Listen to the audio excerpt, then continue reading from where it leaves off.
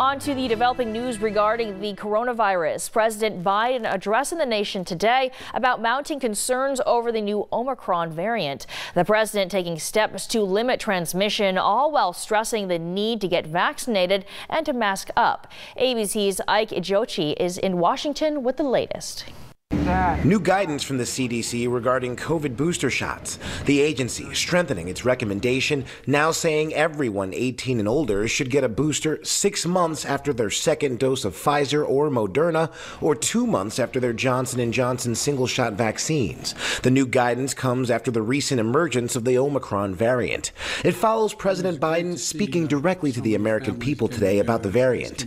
Biden crediting health experts in South Africa for identifying the new variant quickly. This kind of transparency is to be encouraged and applauded because it increases our ability to respond quickly to any new threats. His speech comes as new travel restrictions take effect. They apply to most non-U.S. citizens coming from South Africa and 7 other African nations. While we have that travel restrictions can slow the speed of Omicron, it cannot prevent it. The World Health Organization says the overall global risk is very high due to the variant's mutations. The variant, first detected in southern Africa, was labeled as a variant of concern, which means that there is scientific evidence that the variant is a threat, although there are still many unknowns.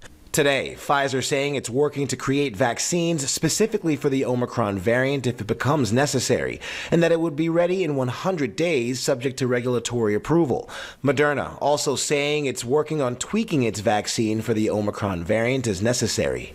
Meanwhile, the discovery of the new variant comes as COVID-19 hospitalizations are climbing for a 3rd straight week. New York already declaring a state of emergency to boost hospital staffing.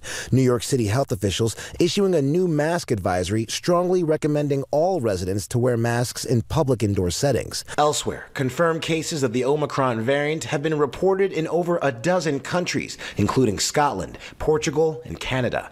The UK is also tightening rules on testing for international arrivals.